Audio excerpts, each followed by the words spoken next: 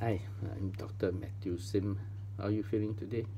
I hope you're feeling fine. If not, you should plan for a trip to Tokyo, and walk around Tokyo City, and you should visit Tokyo Tower. I went there. It's interesting. Tokyo Tower is actually higher than the Eiffel Tower in Paris, France. Did you know that? I didn't know that until I was there. Today, I'd like to talk about how long should I hold a particular stock. According to Warren Buffett, you should hold a stock forever.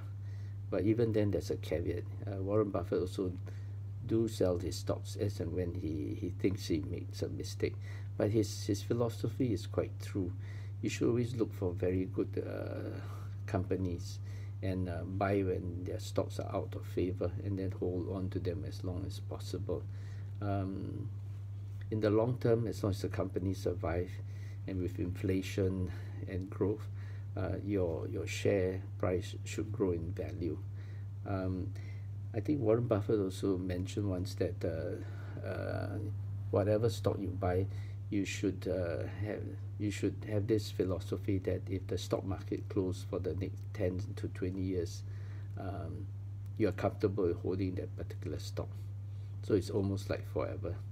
I see you next time. Boom.